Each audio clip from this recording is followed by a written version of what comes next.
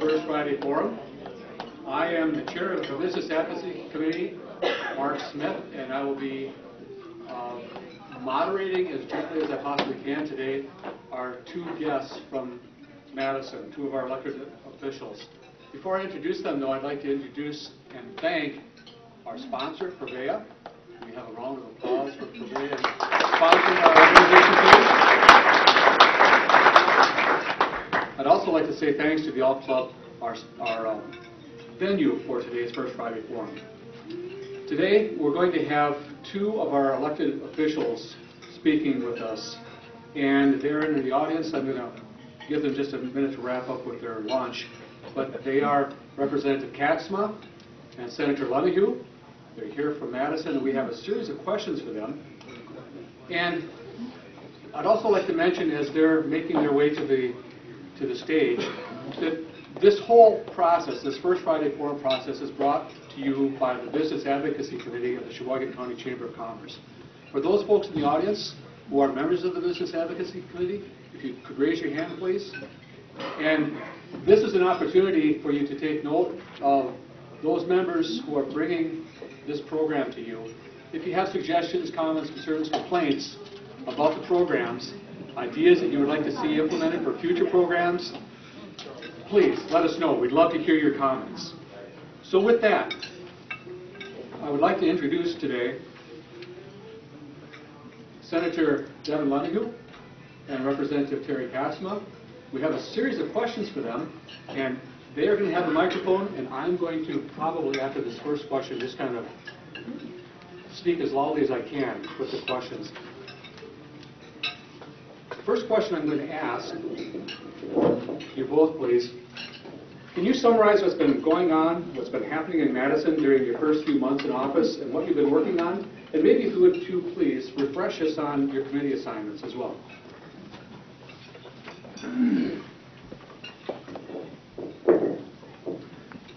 First of all, I'd like to correct you. We are not coming from Madison. We actually both live in Oostburg. 2 blocks apart, so Oostburg has great power in the state legislature right now. We're here to represent our entire district. I serve on 4 major committees in Madison. I chair the Elections and Local Government Committee. I also serve on Health and Human Services, Agriculture, Small Business and Tourism, and the Administrative Rules Committee. But what I've been working on in the last 2016 session, there's been a lot of bills that I've been working on. I just actually had 5 bills signed into law on Monday and Tuesday this week, so I was excited about that. And I have 2 more which the governor has not signed yet, which I'm looking forward to. But a couple of the bills, before I get into the bills, I want to clear up a perception. I was on a radio show on Monday, and a caller called in and said, "How many bills has the governor signed into law this session?" And I said, "Well, I think it's somewhere around 300, which I was a little high. It's actually closer to 200. We might end up close to 300 by the end." And he said, "So over a decade, there's 3,000 new laws passed. Do we really want government passing that many laws?" And you know, that seems like a lot, but actually what we mostly do is changing current law to better help businesses, residents, citizens in our district. We're not adding new laws. We're making it easier for people to work within the current legal system. Just a couple of the laws which I just recently had the ability to work on is one that was just signed into law. I worked with the Counties Association and our county planning director. In the budget, there's shoreline zoning laws.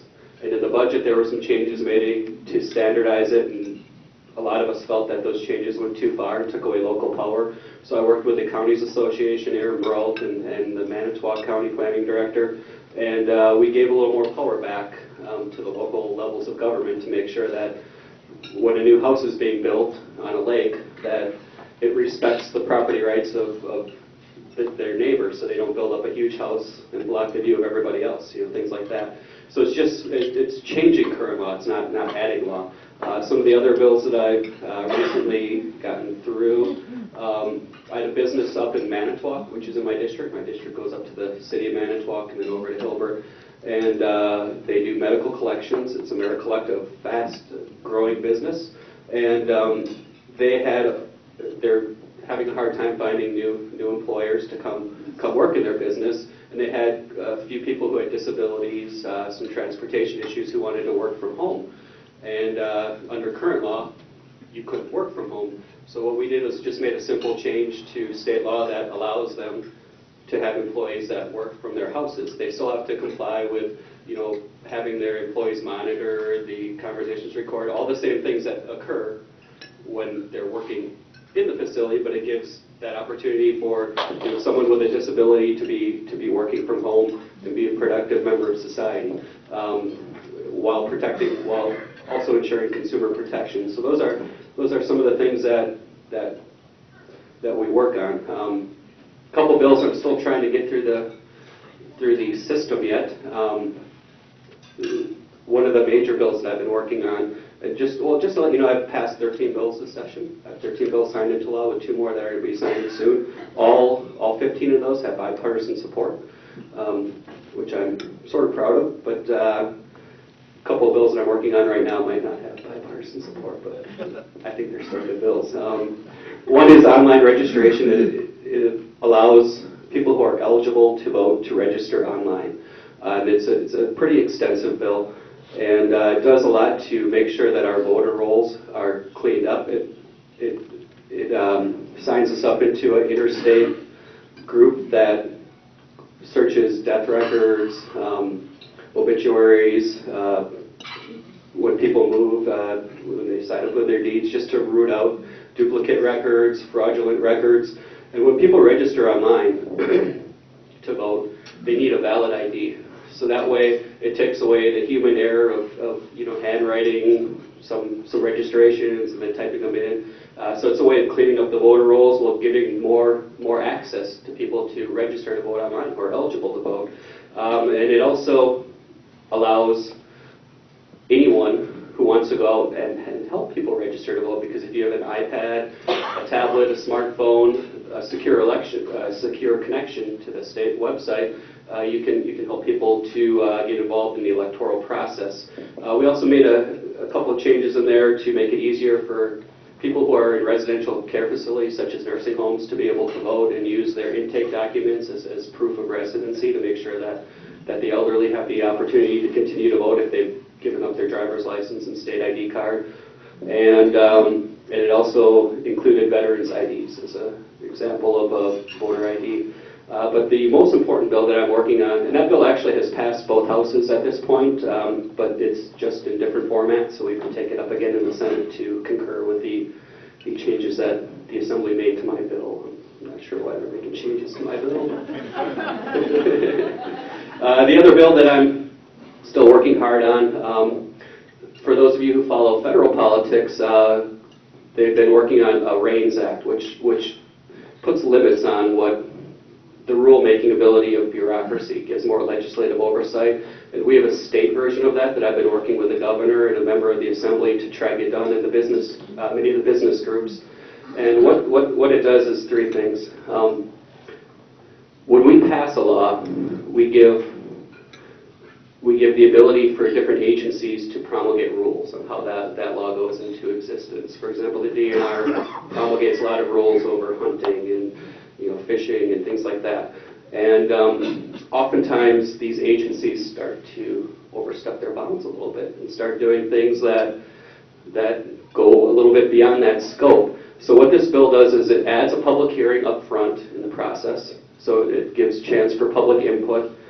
And then the main thrust of this is if there's a rule that an agency is implementing that has more than a $10 million impact on businesses or local levels of government, we as legislators actually have to pass a law to approve that. So that way an agency isn't going rogue and passing rules that puts this huge fiscal impact on either business or local levels of government. And the other important provision of this bill is that the agency in the current system is supposed to put out a fiscal analysis of what the rule is going to cost, and if we as legislators don't think that fiscal analysis is accurate, we can request an independent analysis of that to make sure that that the agency isn't being selective with what the cost of the role could be. So we've been working really hard to get that done. Just a couple examples of instances I've worked with businesses in my district. When I had one of my first hearing sessions back in spring of last year, there was a small business owner up in Manitowoc that came, and she owns, it was a new business that's been moving into the state of Wisconsin, and they have flotation devices, which does massage and sensory therapy. It's a new business, and the state, through one of the agencies, was trying to regulate her as a commercial pool. It's obviously not a pool. It's a little, I went and visited her business. It's like a little small coffin, and they fill it up with water and Epsom salt, and it's not my thing, but apparently some people like it. And, it's helpful to some people. And I guess they like sit in there for hours, and fascinating business, but the state was really coming down on her, trying to make her make all these changes to comply with commercial pools, which was going to put her out of business. So and granted, the bill that I'm working on won't help her because it doesn't have a $10 million advantage or $10 million cost, but these are just some of the things that sometimes state bureaucrats do to local businesses, which can be very costly and make it hard for them to operate. So the representative up there, Representative Hiddle, and I worked really hard and put a lot of pressure on that agency to change the law and add a new rule that oversees how these businesses operate. Now there's 8 new businesses across the state that are similar to this, so it's a good thing. Another example more locally here in Sheboygan is we still have a few commercial fishermen operating out of Sheboygan, some very interesting gentlemen. If you ever meet guys who spend most of their life on Lake Michigan, they're very interesting. And they do a lot of their chub fishing, and the DNR makes rules about the quotas of how many they can catch and things like that. And the DNR had imposed a new rule to essentially would put them out of business if the rule went into effect. And we had a committee hearing yesterday where the DNR didn't even show up to the committee hearing, which I was very frustrated because we've been going back and forth with them for quite a while. And but I had 4 commercial fishermen from Sheboygan show up in in Madison for the hearing, and we suspended the rule that the DNR was trying to put in place. So we have some time to work with the commercial fishermen and the DNR to make sure that this industry that just doesn't affect these couple commercial fishermen, but it also is producing fish for Schwartz Fish Market and things like that, which helps to the local flavor of Sheboygan. So we're working with the DNR and these guys to make sure we can find a law or a rule going forward that can help these guys stay in business and be viable for the future. So I was happy to make sure that we got that done for a local business. So since you guys are all involved in business, if there's anything like that I can work on for you, I mean that's a lot of what we're doing in Madison, is making sure that government's making it easier for you guys to survive and be competitive and not have to deal with bureaucracy, and you can do what you do best and provide your services to the community. So I will turn it over to Terry. I'm going to stay sitting, if that's okay, Devin. Thank you all for being here. It's really an honor and a privilege. Betsy, congratulations on the gala that the Chamber hosted last week. I thought that was wonderful. How about Stephanie Klett for an MC? She was very entertaining. So that's good. That's good. I think what I want to talk about is some of the accomplishments of the legislature this past year. And I can assure you that our discussion today will be much more civil than what we're seeing like last night and what we're seeing on the national level. There's clearly frustration and dissatisfaction with the politicians. Of course, at the national level, we have increasing deficit spending. However, on the state, things are going very well. We have a balanced budget that was passed, a $74 billion biennial budget that included no tax increases. Other accomplishments for the year was to change prevailing wage, right to work, GAB reform, John Doe reform. One of the interesting bills that also came out was the budgeting process. And the way it works is the agencies work with the governor to propose a budget. And they maybe have a wish list up here, and then you have the legislature that tries to deal with this budget that, of course, doesn't have the knowledge and the inside approach that the bureaucrats do. So there was the bill to not only pass a proposed budget, but a flat budget and a 5% reduction in the budget. And I think, again, that's a quality bill. A couple of the committees that I serve on, for those of you who don't know me, my prior career was in banking, 30-some years at Oostburg State Bank. As far as my district, you're all in Devon's district, in the Senate district, but in the Assembly district that I'm privileged to serve, the 26th district, and the southern boundary is the Sheboygan-Ozaukee County line. So that would include the Township of Holland, which is Cedar Grove, Town of Sherman, Random Lake, Town of Lima, Town of Wilson, and about 3/4 of the city of Sheboygan and the city of Sheboygan Falls. I'm privileged to serve as Vice Chairman of the Financial Institutions Committee, served on the Consumer Protection Committee, the Ways and Means Committee, Housing and Real Estate, and the Workforce Development Committee. I was also privileged to serve on the Speaker's Task Force of Alzheimer's and Dementia. Well, we had numerous, 4 or 5 public hearings. We had some tours. It was a bipartisan effort. We came out with 10 bills that related to Alzheimer's and dementia. It's a big deal. It's a big issue, as I'm sure all of you can point to a family member that has been affected by that. There's no cure, but the purpose of the bills was to bring awareness, to provide some funding for research, to provide some funding for respite, so that was a good thing. Again, I want to remind everybody that 94% of the bills that we pass are bipartisan. And you wouldn't think that by reading the Journal Sentinel.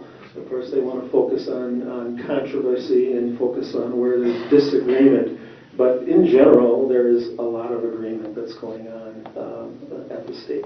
So, have we answered that first question there, Mark? Yeah, I said what? One thing I neglected to say beforehand is both of our guests have stated that any questions you have during their presentation, feel free. Before we go on, you talked about some bills that you were working on, and a totally of 15 bills I think that you had hoped to pass. I've had 4 bills that so far have been signed by the governor. I have 4 more bills that are awaiting the Senate hearing, or the Senate session, which will be March 15. So I'm hopeful to have 8 bills passed that I'm very proud of in this first session that I had. Of a major bill, or the biggest concern, I think, is a bill dealing with foreclosure reform.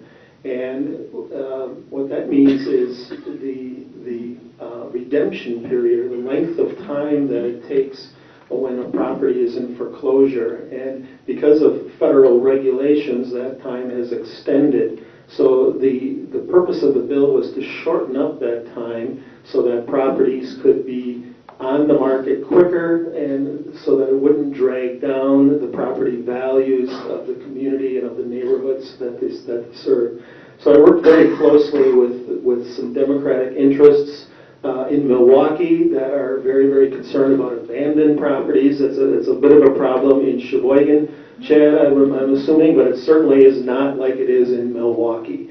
So it was quite interesting working through that process. We worked with a number of trade groups, and it was interesting. The press from Milwaukee focused, of course, where the mayor and I disagreed on the abandonment portion, but they failed to report that they really did like 90% of the bill, that did shorten it up. So again, it's a good example of the media.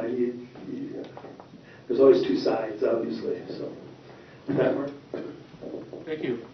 Next, pardon me. Next question is, how has your first term status impacted, or has it impacted, what you feel you can get done in Madison? Well, coming from private industry, my concern was in government things are going to take a long time, and when in private industry, especially where I was serving, you snap your fingers and things get done. But it doesn't work that way in government. A couple of the bills that I worked on, the constituents that brought those bills said, "Yeah, I've been working on this for 4 years, and we finally get it done."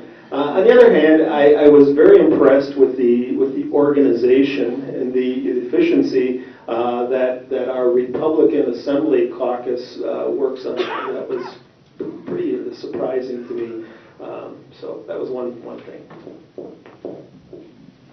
Yeah, I think my biggest frustration over my first year, and I sort of touched on this, or first year and a half, I sort of touched on this in my last answer on one of the bills I'm working on, is dealing with government bureaucracy. It's not dealing with my fellow legislators, it's dealing with the different agencies. And sometimes there's been employees in some of these agencies that have been doing things the same way for 30, 35 years, and to try to get them to change and get you answers and work with you, you would think would sometimes be easier, since we have both houses that are run by Republicans and a governor who appoints the heads of these agencies who's also a Republican, but that's not always the case, so it's been a little bit frustrating from time to time. But no, I think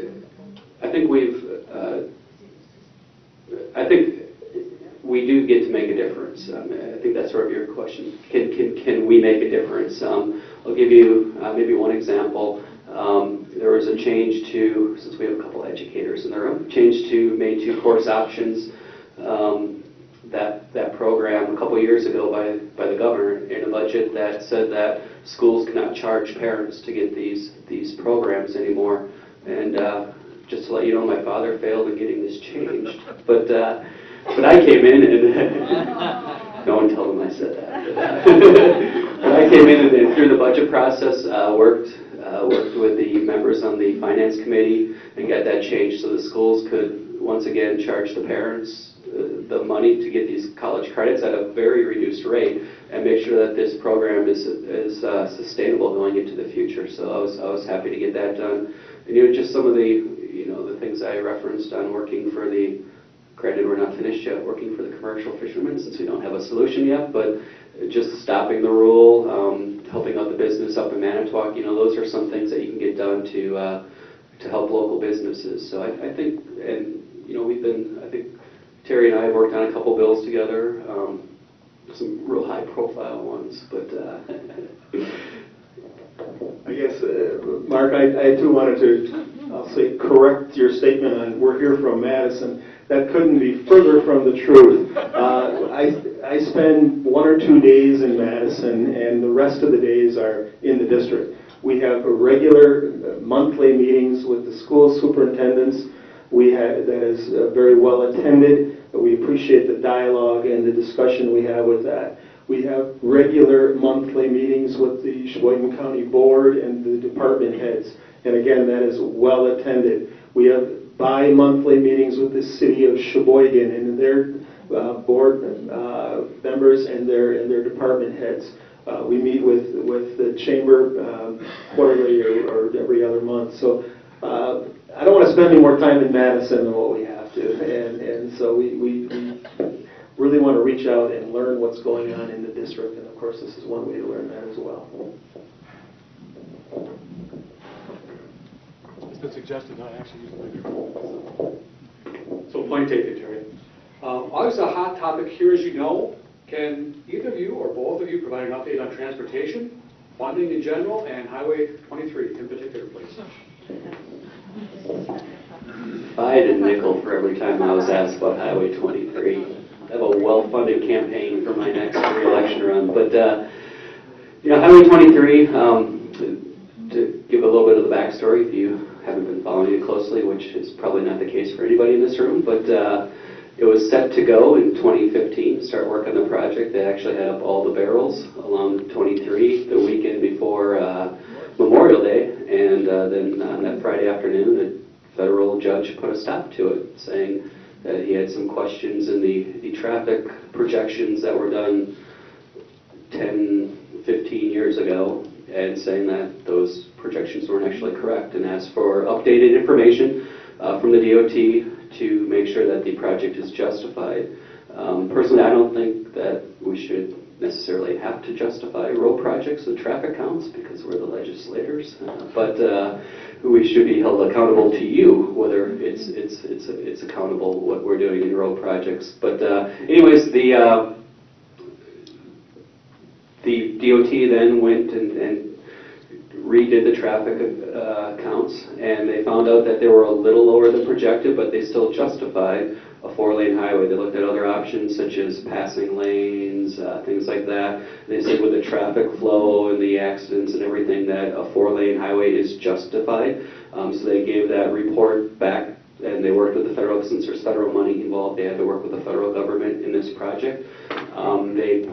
So they gave that report back to the judge in December, and the judge has yet to make his final decision. So we're hoping that it's too late to get anything done this year anymore, since all the projects are being let out here pretty soon for building projects for 2016. It's still in the budget for 2017, so we're hoping that the judge can make a favorable decision and it can go forward in 2017. In transportation funding in general, since I'm talking about Highway 23, I'll tell you what I think is the major problem with transportation, which we need to ultimately find an answer to, which I don't know what it is yet, but in the budget we put in money to audit the DOT to see how they're spending their money. If you look at the Highway 23 project, when it was first put into the budget back in 1999, so that shows you how long we've been talking about this. It's put into the state budget back in 1999. It was a $42 million project. Today, it's a $145 million project. It's a 350% increase in 16 years. That's 18% a year increase. So, a lot of people say that our problem is a revenue problem. We don't have enough money coming in with gas taxes because cars are becoming more fuel efficient, things like that, which is partially true. But our gas tax revenue actually does go up every year. It's averaged about 0.8% over the last 15 years increase, which obviously isn't keeping up with inflation, but it still is increasing. But when you have the expense side increasing by 18% and the revenue side increasing by 0.8%, you can sort of see the challenge we're in. We can't just raise taxes to fix this problem. In the initial part of the budget, the governor proposed borrowing $1.3 billion for transportation. If we would have done that with a gas tax, to cover that just with an increase in gas tax, that would be 17 cents on a gallon. Can you imagine if me and Terry were running on re-election campaigns, we fixed the transportation funding problem by raising your gas taxes by 17 cents a gallon? Wow. So that's unsustainable, the increasing expense cost. So we need to make sure that we're prioritizing transportation projects and trying to make sure they're more efficient. Part of the way we did that was exempting local projects from prevailing wage, which is projected to save 10-11% on local projects. So that is my spiel on. By the way, we ended up borrowing $850 million in the budget, which is the lowest amount of borrowing in the last 20 years. So we're trending in the right direction, but we still have a looming problem of transportation down the road. My comment on Highway 23 is after you and I drive this a couple of times a week now, where we can understand what's going on. And this was a federal judge, and you say, well, what does this have to do with Highway 23? Well, there were about 25% of the money that's involved is federal money. So that's how the federal judge came into play here. And with this lawsuit by the environmental group, the judge has to find standing. The term is standing. Those of us in Wisconsin, we can't complain about something in California because you may not have standing in California. So the judge found that there is one person, or maybe two persons, that were members of this environmental group that live on Highway 23, and therefore there was standing for this lawsuit to be brought forth. So it's just a great example of the problem with separation of powers. You know, we have a three-branch system that we have the judicial, the legislative, and the executive, and we feel as legislators that, again, we're accountable to you, the taxpayers, and if we feel that projects is worthy of an expenditure, that shouldn't be up to the judge. But that's the system that we live in right now. Would you like us to take questions, Mark? Quick one. Yeah. A federal judge, is that person appointed, I think, right?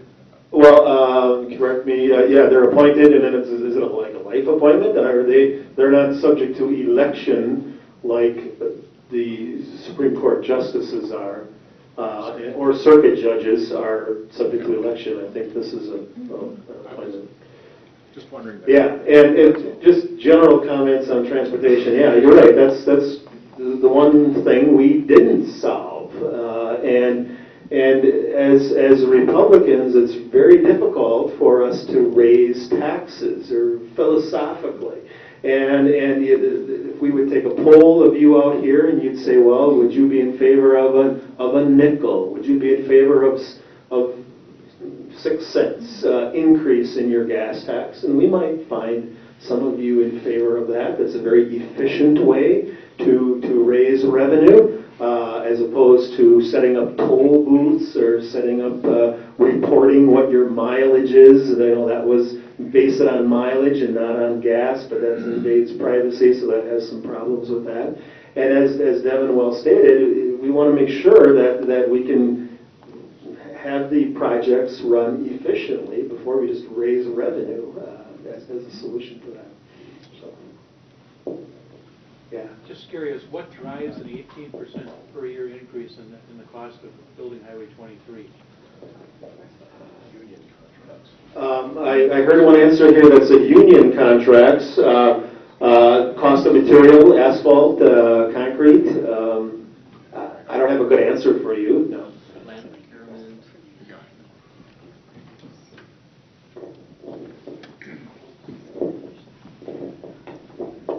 Thank you. Another question that's very much in the forefront here in Sheboygan County is the ozone non-attainment zone and the monitoring station on Highway 42.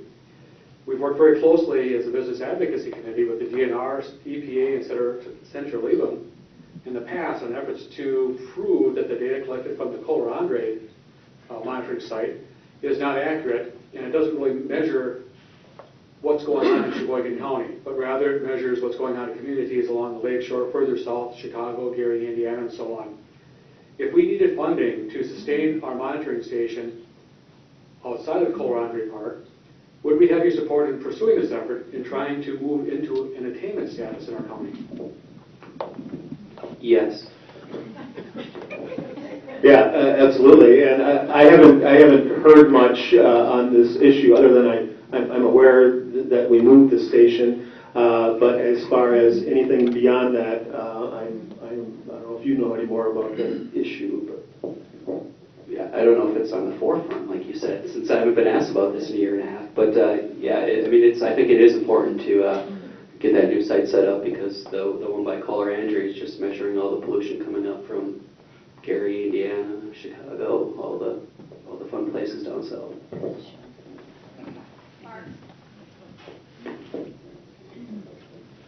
We have a question.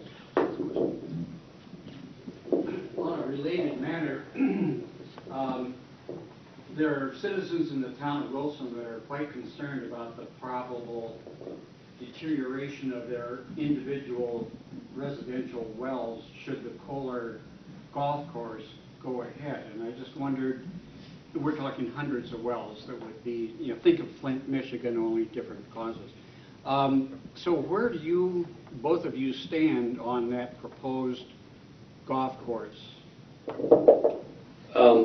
I think it's actually 10 wells is what the the proposal is, not hundreds of wells. No, I'm talking about the wells that would be affected.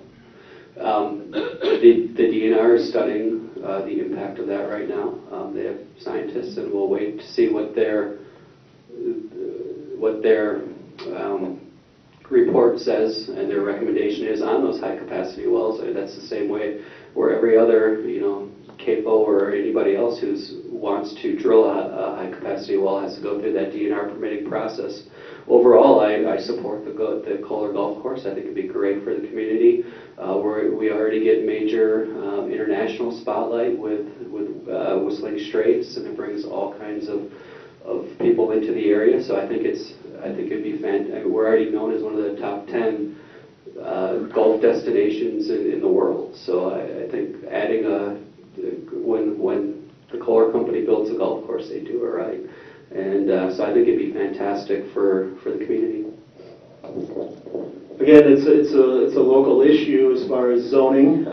We don't have state legislators making those decisions. So saying all that, however, Kohler has demonstrated that they are a first-class hospitality organization, and investments and initiatives that they've done have been done thoughtfully and have been done first class.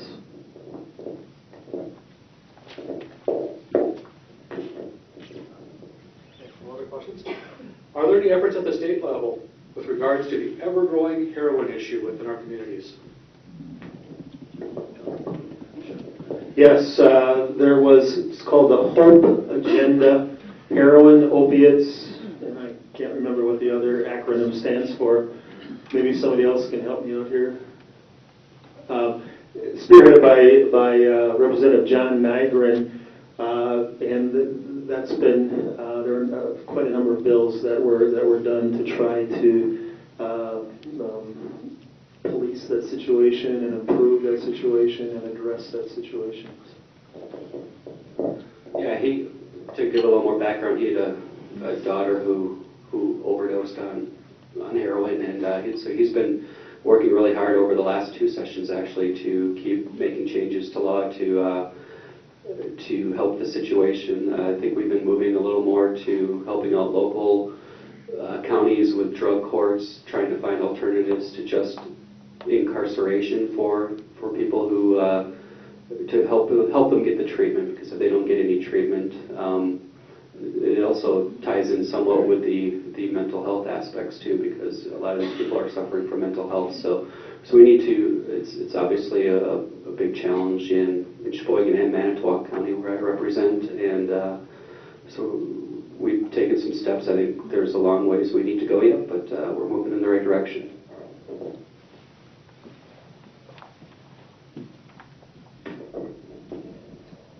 Are there discussions or efforts being put forward reevaluating the mismatch in funding of our schools to help in closing the skilled labor shortage, especially what we're seeing here in Sheboygan County? I don't know if I necessarily agree with the premise of this question, but in the budget that was passed last year, there's a $100 increase per student going for education next year. The governor, in his State of the State address back in January, said that during our next budget cycle there's going to be an emphasis on working on school funding. So we'll see what happens next session with that. But overall, I think that there is an issue that needs to be done, but we've been working with our local superintendents on and off throughout this entire process. I guess the other thing I'd like to add is that when we started the budget process, we had about, in the $70 billion budget, there was about an extra $3 billion that wasn't accounted for when we started the budget process. 800,000 of that was just going to increases in Medicaid expenses, state Medicaid expenses, just to maintain current levels of funding. So we've seen the economy pick up a little bit, so hopefully that bodes well for the future. But I think we're both committed to education and making sure that we can have quality teachers and quality schools in the community. Could we have a show of hands here from companies? Are you looking for employees right now? Show of hands. And you're not able to find employees, and so there's been an increased emphasis on tech schools and some technical education, and I certainly support that. I appreciate some of the partnerships that's being done by LTC and by Lakeland College. Those are good things, rather than having some of the sharing of credits being mandated by state government. They're reaching agreements on their own, and that's a good thing. Yeah, if you've seen the presentation by the Sheboygan County Economic Development Corporation, we actually have more jobs, or we're close to the tipping point where we have more job openings and people available to work in this community. It's a challenge that the Economic Development Corporation is looking at facing, partnering with the chamber, and as Terry mentioned, I think our local schools have done a good job with sort of emphasizing that there's great careers in Sheboygan County manufacturing, and partnering with LTC and the groups like that. And you know, it's going to be tough with sort of the aging population, especially in the northern part of my district in Manitowoc County, as the baby boomers keep retiring, and my generation not producing enough future workers to fill that gap. It's going to be a challenge. Too much. Well, it's going to be a challenge to meet the ever increasing demands in all industries. That's what we've been hearing across sectors. I think you both might have touched on this last question a little bit, so I'll expand it. I'll take my prerogative to do that. Based on your professional careers, what has been the most surprising lesson you've learned since taking office? And what I would add to that is, maybe, being as this is the last question, any closing thoughts that you'd like to leave us with, please? Well, it's been really interesting being a member of the legislature, coming in as, I consider myself a citizen legislator, having spent a career prior to that and bringing a lot of life experiences to the legislature. The legislature, the 99, or in the assembly, the 99 folks that represent each and every corner of the state come from so many different ages and different backgrounds, and bring various levels of expertise and industry specialties that they come from. And having that group work together and try to reach compromises, that's been very interesting and very informative. And you know, that's the beauty of bringing government and having people come with those kinds of perspectives. That's been really rewarding for me. I think for me, there wasn't a whole lot of surprises, since I was sort of a political junkie ahead of time and had a little knowledge of what happened at the state level through relatives. But so a lot of it did take me by surprise, even though it's always different when you're actually living it and being in those circumstances. But I think, I've just found great enjoyment. The stuff that goes on in Madison didn't surprise me as much as how really interesting the job is when you're out in the district, you know, meeting with superintendents, touring businesses. We have so many fascinating businesses I do all around the district. When I get to go from touring, you know, Acuity to Johnsonville to, there's a great old manufacturer up in Manitowoc, Scana, that's probably the most fascinating factory that I've toured in a while. It's AmeriCollect, Viking Mesa down in Oostburg. You get to meet all these different business leaders, get to go to community groups like this, business groups. Did an Eagle Scout presentation last week, Sunday, so to me, the most enjoyable part of this job, it's not the parades, because I have a parade every stinking weekend in the summer, from Father's Day until 2 weeks after Labor Day. So it's not the parades. That gets a little old after a while, but just going to different events, meeting different people. you're learning something new every day, finding out what's going on in the community, what's important, what's on people's minds. So that's I don't know if you call that a surprise, but for me that's been the most exciting and enjoyable part of this job over the last year and a half. Any closing thoughts? That was a pretty good closing thought. Very good. I just want you to understand that certainly I and Devin as well, we want to hear from you. We want to know what's on your mind. We want to be accessible, and I think we do that. So we hope that you sense that as well. There's so many different industries that we need to know about and that we don't know about. So how do we know this unless somebody tells us and informs us? So please feel that you are comfortable talking with your state legislators. And again, thank you all for being here.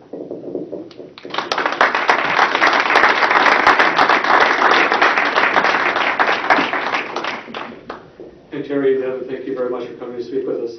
I appreciate how very unselfish you are with your time coming to speak with us many, many times. I also appreciate how thoughtful you both are in your comments. Thank you very much. I'd like to make a couple of announcements about upcoming chamber events that you may be interested in. We'd love to have you join us for. We have a focal point on Wednesday, March 16th entitled Crucial Conversations. It should be very, very worthwhile. Our next First Friday Forum will be April 1st, April Fool's Day. Chad Pelishek will be updating us on the city's developments, and I'm sure there will be no joking along there. Another event that's coming up that I think will be fascinating, Business After Hours, the Sheboygan Symphony Orchestra at the Wheel Center for the Performing Arts, Tuesday, March 8th, 5 p.m. to 7 p.m. So your Chamber of Commerce is continuing to work to put together a very interesting programs for you. And Betsy? You maybe has more questions, because I have one. Oh, excuse me. Betsy just made a point that I should ask it. Are there any more questions out there other than what we've already asked? And it was a selfish question. I just, as we all know, we're trying to attract and retain people to our area. We need to grow. And one of the factors in that is having a really vibrant community, and one of the factors in that is the arts, which I think we're particularly strong in Sheboygan County. There are a couple bills right now. There's a Senate Bill 483, and there's an Assembly Bill 636. And I think they've been moving both. I think they're out of committee. They're out of joint finance. I think, you're looking it up. I think a few of the committees you mentioned you're on, joint finance, it was approved. So it's called the Creative Economy Development Initiative. It's a modest amount of money, but it is for matching grants for creative businesses, small businesses, most of them, but also just to support that in general in communities. So just curious where that is. And what was the bill number? For you, it's 483. It's available for scheduling in the Senate. Yeah. Did we pass it in the Assembly? You passed it, yes. Yeah. Okay, Yeah, great. so the Assembly passed it. It's available for scheduling in the Senate, so it might be on the calendar for that. I actually looked at the calendar, but I was not looking for that bill in Okay, that's particular all right. on what we might be voting on. Yep, just, Quality staff is very, very important. So.